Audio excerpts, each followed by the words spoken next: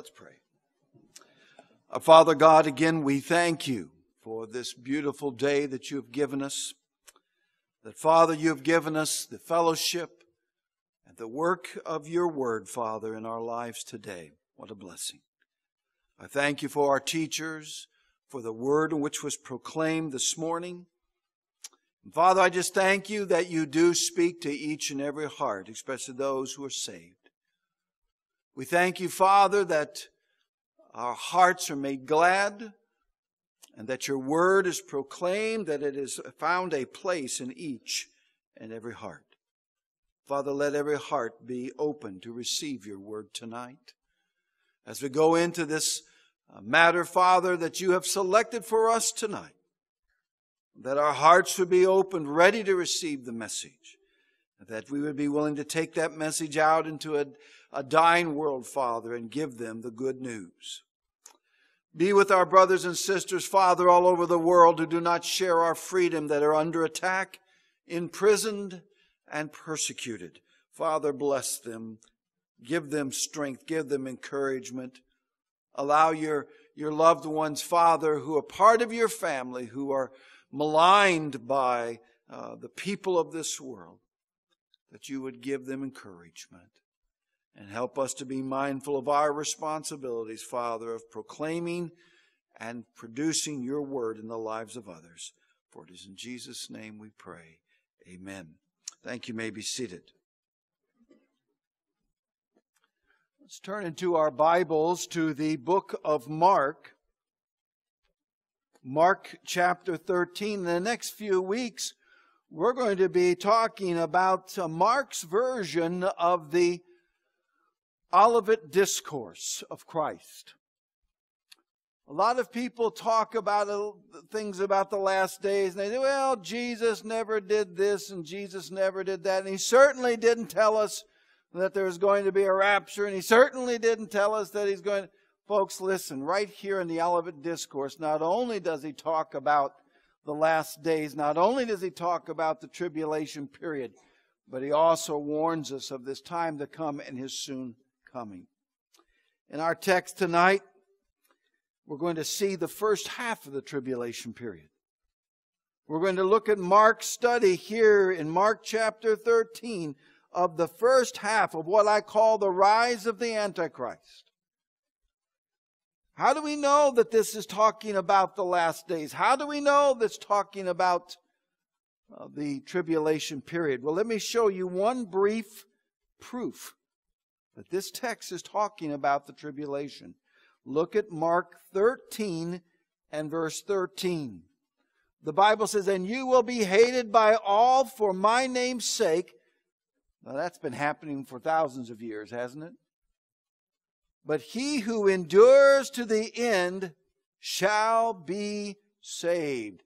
That's not grace talk. That's tribulation Christian talk. That's talking about Christians who will endure to the very end, who survive the tribulation. This is tribulation doctrine. This is for Christians who live during the tribulation period. If you will but just survive these 7 years, if you hold on to the end, then you'll be able to go into the kingdom. And that's exactly what it's about. So we see that. This is talking about the tribulation period. In verses 1 through 4, we see, by way of introduction, a very interesting dialogue between Jesus and his disciples. Let's start with verse 1.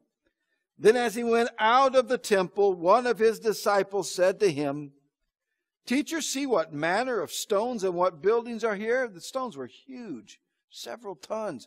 In fact, they hadn't figured out until recently how they even got those stones in place.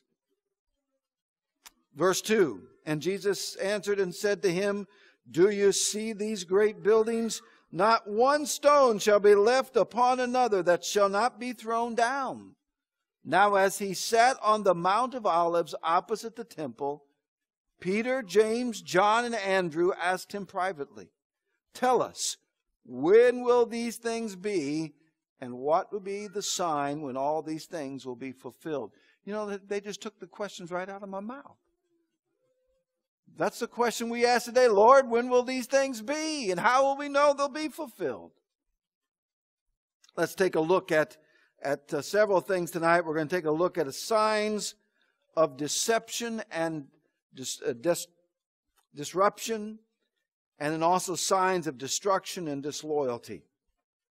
Next week we'll continue in the study of this sermon on the Mount of Olives. God is warning us there is a time coming.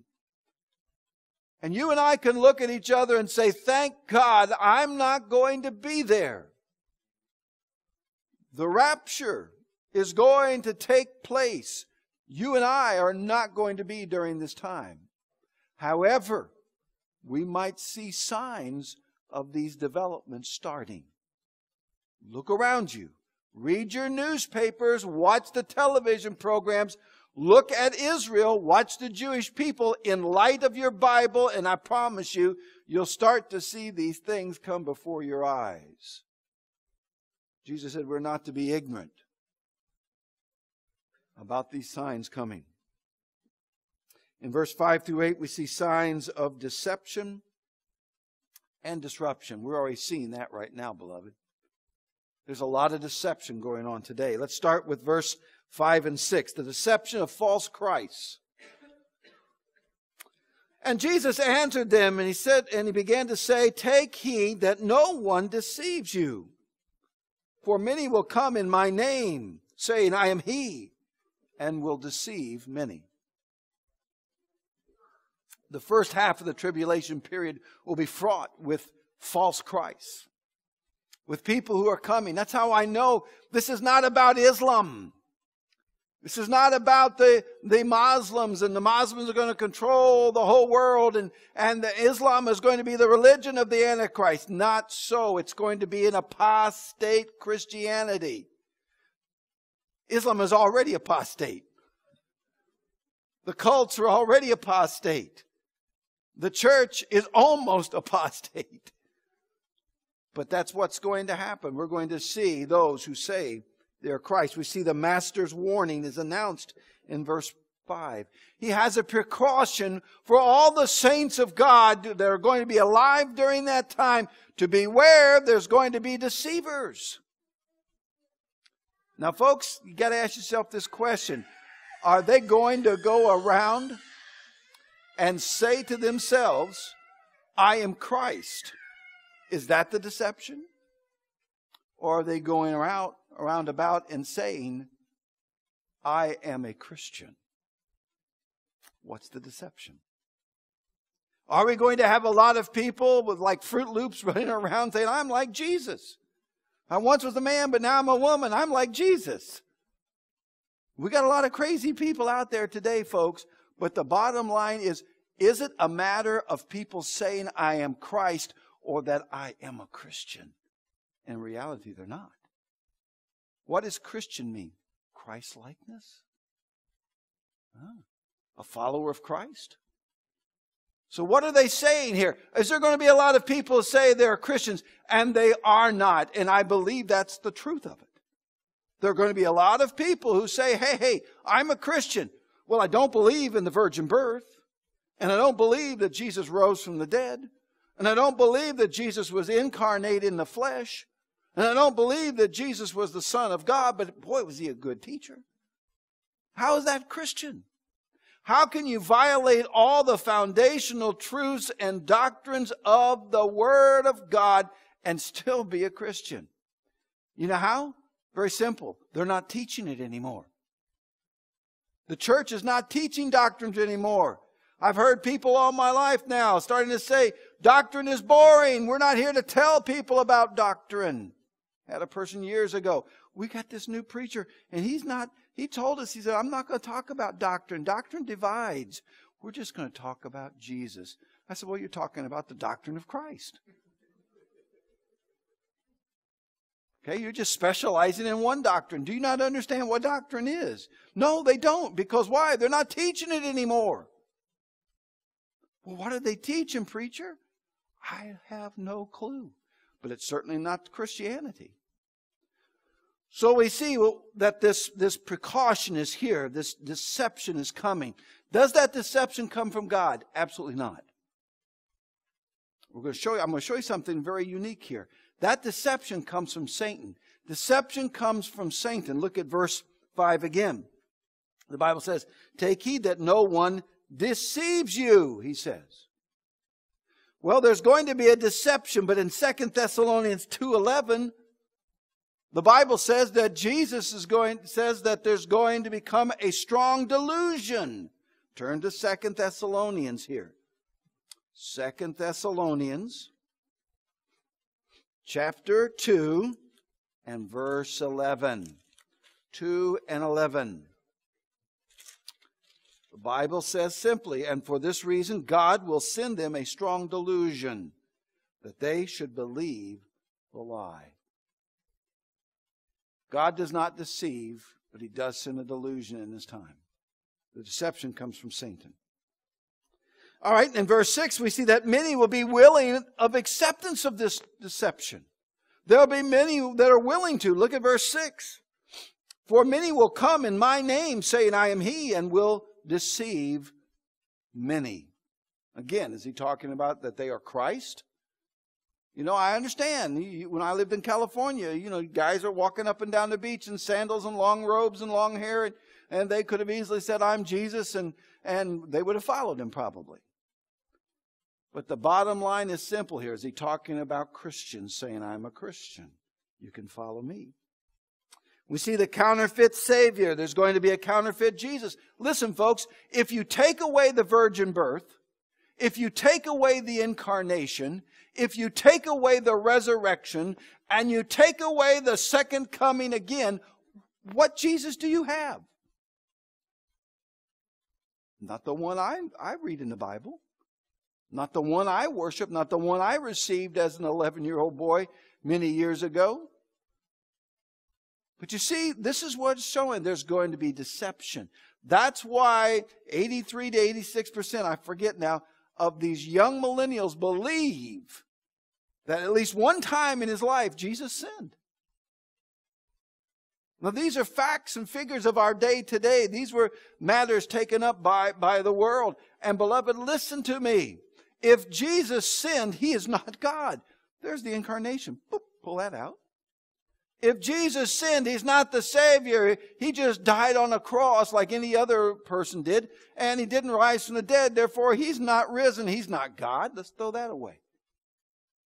There is a great deception already in place. We're seeing it happen within the very walls of Christendom. Notice I didn't say Christianity. Christianity is a relationship with God. It's not a religion. Christendom is the religion. It's what we follow. It's the faith that we live. But Christianity is our relationship with Christ. That's why I'm glad that when people come forward in our church, we don't give them Coventry Baptist Church. We give them Jesus. Next, we see in verse 6, not only a counterfeit Savior, but a confused sinners in verse 6. And they will deceive many. Will deceive many. Many will be deceived. Notice it didn't say them all. There'll be a remnant of people who say during the tribulation period, I'm not buying this. I know the truth. And they're going to get saved. And we'll see how that is in just a moment. But you see, this will come about because of the great apostasy of 2 Thessalonians 2:3. In fact, Paul uses the term, not apostasy, but rather he uses the term falling away. And that is the definition of apostasy. The falling away. The getting away from that which is the proper foundational truth of Christianity. And all this is going to happen because the deception will come. Why? Because of the ignorance of God's people. The ignorance of God's people. My people will perish, the Bible says, because of a lack of knowledge. Folks, we're seeing churches today, they're not preaching and teaching the Word of God.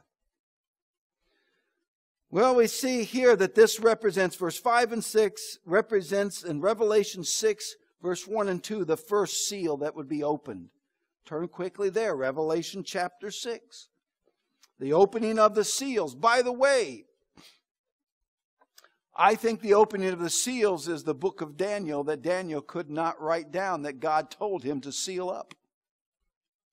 I believe this scroll that John the Apostle writes down for us to have in the book of Revelation is that scroll that God told Daniel, you seal it up for the end. And now it's been revealed to us what was in there. We see in chapter 6 and in verse 1 and 2, the Bible says, and now when I saw the Lamb open one of the seals, and I heard one of the four living creatures saying with a voice like thunder, come and see. And I looked, and behold, a white horse. He who sat on it had a bow, and a crown was given to him. And he went out conquering and to conquer. He went out deceiving and to deceive. This is the Antichrist.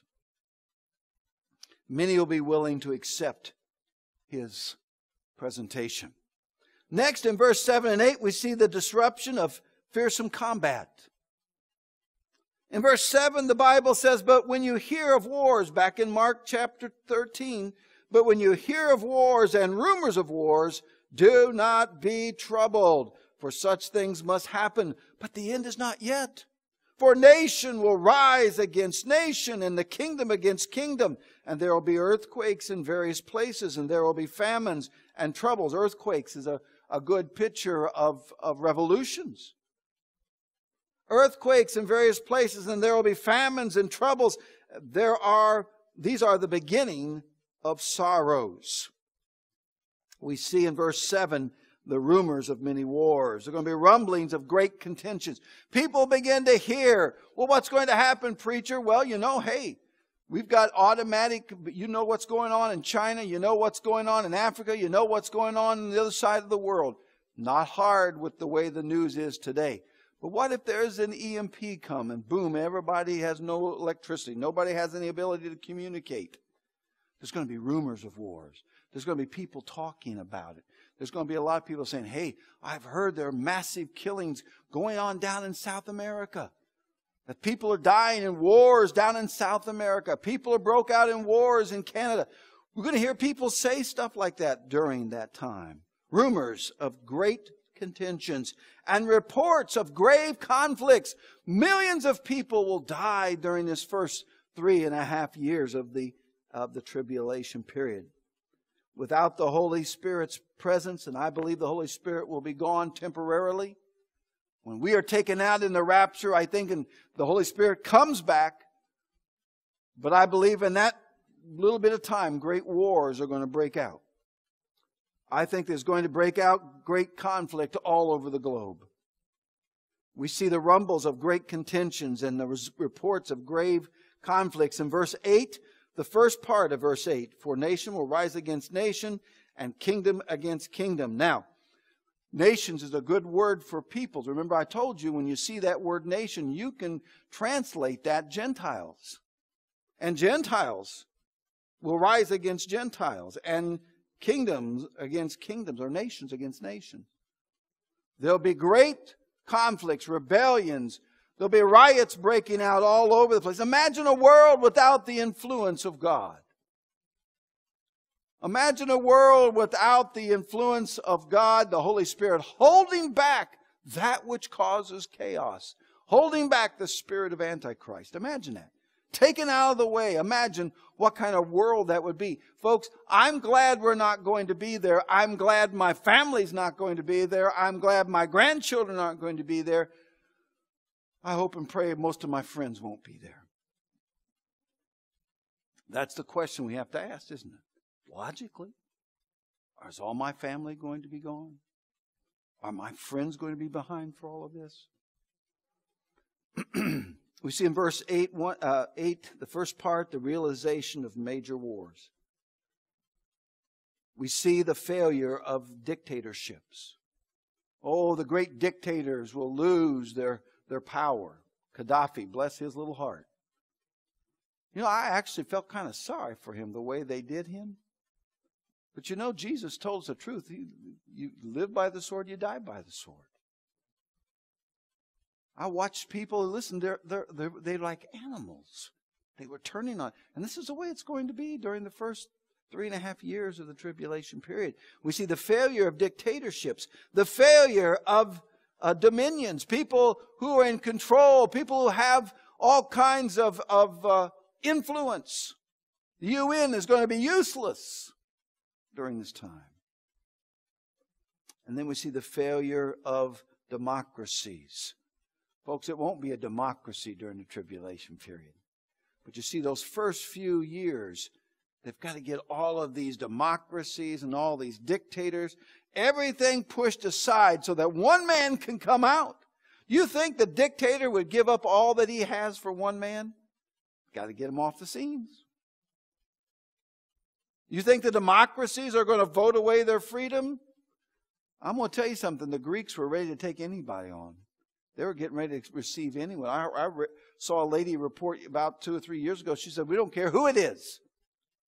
We want somebody to help us in this mess. And folks, that's what they're looking for today. The world is looking for the one man who will change everything. So we see here the realization of major wars, and there will be earthquakes in various places. These are going to be actual physical phenomenons. They're already talking about the big one is overdue in California. So it's going to be there in the Seattle area. A tsunami coming in, they say it's going to literally wipe out the city, Seattle. Unbelievable. They're talking about the great one coming down on California. Overdue. They're not talking about it's due any minute. They said it's overdue. In fact, I'm watching these scientific reports on YouTube, and the guys, and we're not talking about kooks in the basement. We're talking about scientists who are saying we are 130 years away from the great catastrophe that needs to hit, that's not needs to, but is going to hit the West Coast. 130 years overdue. Imagine that. Great earthquakes are going to hit. Literal, physical earthquakes. And then there's going to be an anarchy preceding phenomenon all over the world. Anarchy is going to break out. Kingdom against kingdom, nation against nation. It's going to be sad. Our family is going to fall prey to that. Our friends are going to be exposed to that. Then in verses 8 through 13, we see signs of destruction and disloyalty. This is just the beginning, folks. In verse 8, the last part of verse 8, the Bible says, and there will be earthquakes in various places, and there will be famines and troubles. These are the beginning of sorrows. We see the consequences of warfare is the fact that a global distress of starvation will happen across the world. Oh, by the way, verse 7 and 8 was a picture of seal number 2, the red horse, the horse of war that comes in Revelation chapter 6, verse 3 and 4. In verse 8, we see seal number 3, the black horse, famine. That is in Revelation chapter 6, verse 5 and 6. Global distress of starvation. Famine always follows war. That's why we went into Germany right after World War II. That's why we had the Marshall airlift. That's why we had all these things happening. Why? Because the civilian population in Europe was starving. Folks, if we had not stepped in, Europe would have been decimated by famine. After years of war, there were no crops. There were no grocery stores. There were nothing like that they could find food. Now you have worldwide global warfare, riots breaking out, Ferguson all over the place. Imagine what kind of world that would be. You don't think famine's going to follow that? We see a great famine coming into the world. Also a global disturbance of sedition. You see, the word troubled in the Greek language means a churning, a stirring up. Somebody is behind the scene and they're stirring up the world. Something's going on behind the scene. In fact, if you'll read the book of Revelation, the Bible says that it is a contrived famine. Not only is it is an actual result of warfare, but this one is revived. Stay away, the Bible says, away from oil and wine, meaning that we're going to protect that. Meaning they have control over this. So there are some Bible scholars that believe they're going to be intentional. What was brought about by warfare is enough, but there's going to be some intentional contributions to the famine by those who are in power. You don't think people will go crazy for food?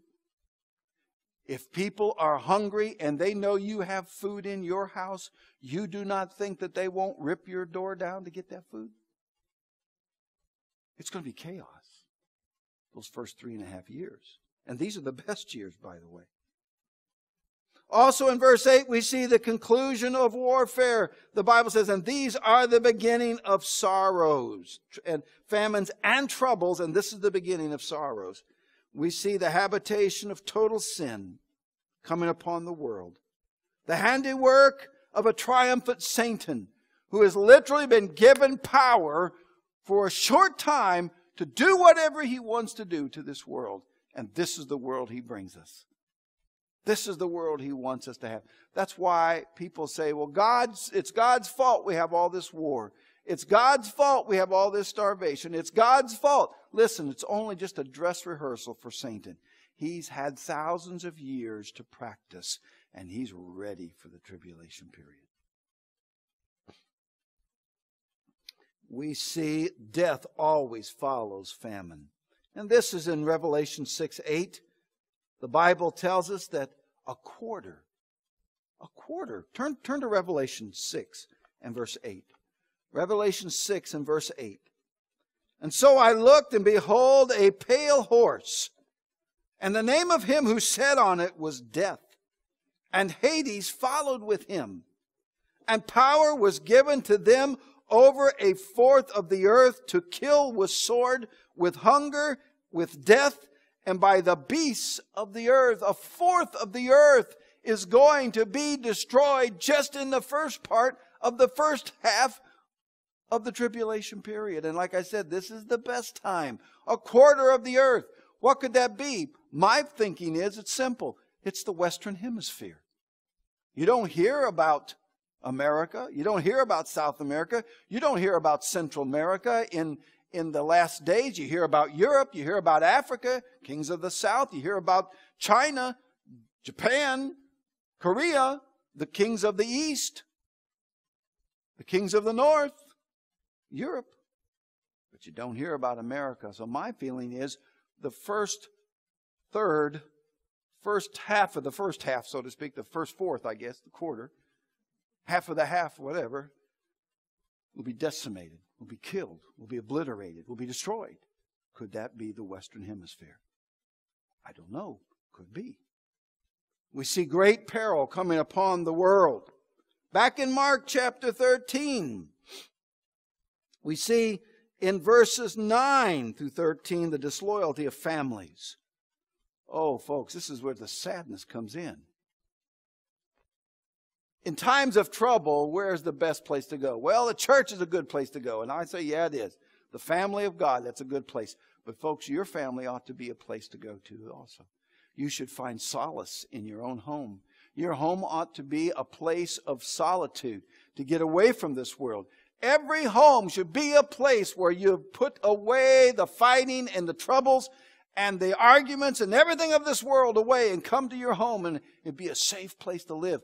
But in the times of the tribulation period, the home will be the battleground.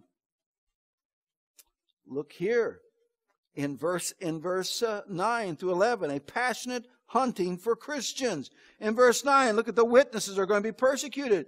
But watch out for yourselves, for they will deliver you up to councils, and you'll be beaten in the synagogues, and you'll be brought before rulers and kings for my sake and for the testimony to them.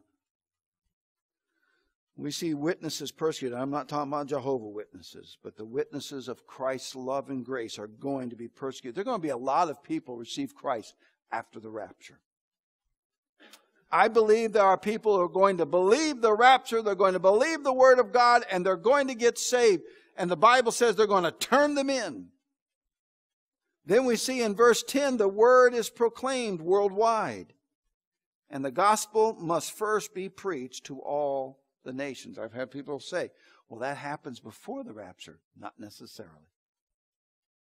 Many Bible scholars are rethinking this and thinking this is not talking about, even though we have got stuff proclaimed all over the globe through satellite systems, through everything. But this is talking about going throughout all the world and preaching the gospel. Maybe the satellites are down. But we're going to have 144,000 Apostle Pauls go all over the world. This happens between seals number 6 and 7, by the way. Look at Revelation chapter 7, verse 1. Revelation chapter 7 and verse 1. And after these things I saw 4 angels standing at the 4 corners of the earth, holding the 4 winds of the earth, and that the wind should not blow on the earth, on the sea, or on any tree. Well, see, preacher, there shows you 4 corners. These people believe the world was flat. Now the 4 corners means north, south, east, and west. There is no contradiction in God's word. The world was not flat, never was flat. He didn't create it flat. We see in verse 2, Then I saw another angel ascending from the east, having the seal of the living God. And he cried with a loud voice to the 4 angels to whom it was granted to harm the earth and the sea, saying, Do not harm the earth, the sea, or the trees, till we have sealed the servant of our God in their foreheads. And I heard the number of those who were sealed, 144,000 of all tribes of the children of Israel were sealed. In verses 5, 6, 7, 8, these are talking about those Jewish evangelists. Talking about the tribes they belong to. We see the word is going to be proclaimed. Their message will be simple. What's the message of the 144,000? Simple. Jesus is coming soon. In about 7 years, you better be ready. The kingdom is coming. Be prepared. The kingdom is coming in 7 years. They can take it to the very day, from the very beginning of that signing of the treaty to the day Jesus comes back is 7 years. They can focus, boop, right there the day, boop, this is when Jesus comes back. If we can hold out to the end, we'll be saved. And that's going to be their message. Again, this happens between seals 6 and 7. We see here a triumphant group of people, 144,000. By the way, I believe they will be martyred. I believe they'll be killed. These men are men who are going around the entire world telling people about Jesus. Jewish men. The Jews are not important, you say. Oh, God has forsaken the Jews. God has nothing to do with the Jews anymore. What's this about Revelation? How do you have 144,000 Jews from the 12 tribes? Well, let me tell you, they say, well, they can't find those 12 tribes. 10 of them are lost. Jesus knows where they're at. He can call them right then and there. And folks, they're coming back to Israel right now. So we have the 144,000 Jewish men going out into the world telling about the gospel, and the gospel is going to reach those people. Next, we see in verse 12 and 13 a profusion of hatred for Christianity. In verse 12, we see a betrayal of hostility of Christianity. And now brother will betray brother to death, and a father his child. And children will rise up against parents and cause them to be put to death. Imagine that. Tragic. Brother against brother. Children against parents. Parents against... My child is one of those Christians. Turn them in. My mom and dad, I caught them praying the other day. Come and get them, they'll tell them at school. Come and get them. They're in there praying to Jesus. Their hearts will be rock hard cold. Family will mean nothing. We see the betrayal of hostility of Christianity. In verse 13, the first part, we see a bitter hatred of Christ. The Bible says, and you will be hated by all for my name's sake. Boy, I've heard people literally curse the name of Christ. Oh, that's so-and-so Jesus.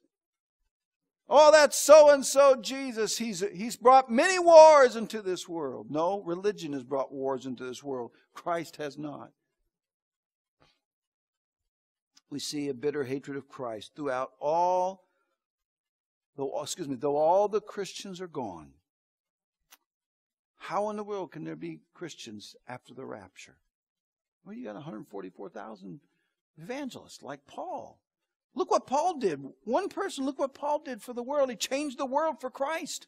12 men, 13 men, including Paul, changed the entire world for Christ. Imagine what 144,000 will do. But you see, there are going to be individuals saved during the tribulation period. I just wouldn't want that myself. I'd rather go up and be with the Lord now. Revelation chapter 6. Continuing in this likeness. This is in Revelation chapter 6. We see in verses 3 through 11. Revelation 6, 3 through 11. And when he opened the second seal, I heard the second living creature say, "Come and see." And another horse, 9 through 11. And when he opened the fifth seal, I saw under the altar the souls of those who had been slain for the word of God and for the testimony which they held. And they cried with a loud voice, saying, "How long, O Lord, holy and true, until you judge and avenge our blood on those who dwell on the earth?" That's not church age, grace age wording, is it? And then a white robe was given to each of them, the Bible says. And it was said to them that they should rest a little while longer, until both the number of their fellow servants, I believe that's 144,000, and their brethren who would be killed as they were, was completed. Folks, there's going to be a war on Christianity. The last part of verse 13, the Bible says, "But he who endureth to the end shall be saved." Again, those who survive the tribulation after they've been saved will enter the kingdom as living human beings. This is the tribulation period doctrine as mentioned in the introduction. This is doctrine for those who are living not in the church age, but in the tribulation age. If you will just hold out to the end, you'll be saved. Today we live in the age of grace. The Bible says, "For whosoever shall call upon the name of the Lord shall be saved." Oh, I'm glad we had one come today and say, "I want to be saved." I'm glad we had a week ago someone come forward and said, "I want to be saved." Folks, if you bring them, they will hear the gospel. And I can preach about genealogy and people get saved. How can that be? How can you... Those are the most boring things. I have heard people all my life. This man wrote in that magazine article in Bar Magazine saying, "This is the reason why I've never read my Bible all the way through. These blasted genealogies." I preached genealogies today and people got saved. How's that happen? I was ordained on a Wednesday night. Pastor preached on 1 Timothy chapter 4. Preached the word. Basically, it was a challenge to a couple of us who was being ordained that night. And as he was getting ready to conclude, I thought, man, he's going to grab a rabbit out of the hat if he gives an altar call on this one. Talked about nothing about being a preacher. He gave an altar call. About 30 people came forward to be saved. Folks, it's the preaching of the word. It's not me. It's not any other preacher. It's not you. It's the word. The word convicts. The word penetrates, and the word challenges people. And it will change them. If we would but just bring the lost, they might be saved and not go through all of this. Next week, we're going to continue into the second half of the tribulation. As I told you, this first half is the best of the whole tribulation period, believe it or not. Let's pray. Father God, we thank you for your word. Father, your word is truth. Jesus, who gave us this sermon, Father, this wasn't the Apostle Paul that people might try to malign and try to disparage and say, well, he was just one of those egotistical, women-hating, homophobic people. But rather, this was Jesus, our precious Lord and Savior, the carpenter of Galilee, the one who walked on water, the one who healed the sick and brought the dead back to life. He told us these things. Lord, if we can't believe Jesus, who can we believe? And Father, we ask that you quicken our hearts, that we might see these things as they are beginning to happen before our eyes, how this matter is going on as we go through the transition between the church age and the tribulation age. Father God, we see these things happening today. Let us be mindful of those who need Christ. Those of our family and our friends who need to be invited, who need to come to Christ, who need to be given a tract, a Bible, something, Father. Give us wisdom in these last days that we might win the lost. And Father, if there's anyone here tonight who's lost, let them hear your word. Let them come to know Christ tonight. Let them take me by the hand and say, Pastor, I want this Jesus. We'll show them in the Bible how they can do that. Whatever decision you've placed on the hearts of men and women tonight, let it be done today. For it is in Jesus' name we pray. Amen.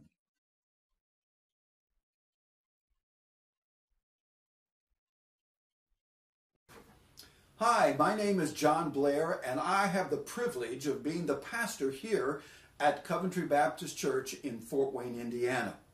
I want to thank you for choosing to take part in our online services. I sincerely hope they were a blessing to you, and I want to invite you to continue to use them in the weeks yet ahead. In fact, take your time on our website, check it out, let us know what you think about it. Your opinion is very important to us, and we'd like to have some feedback. Let me take this time to also extend an invitation to you. If you don't already have a church home, let me invite you to come to our church and take part in one of our weekly services. Our morning worship service on Sunday is at 10 a.m.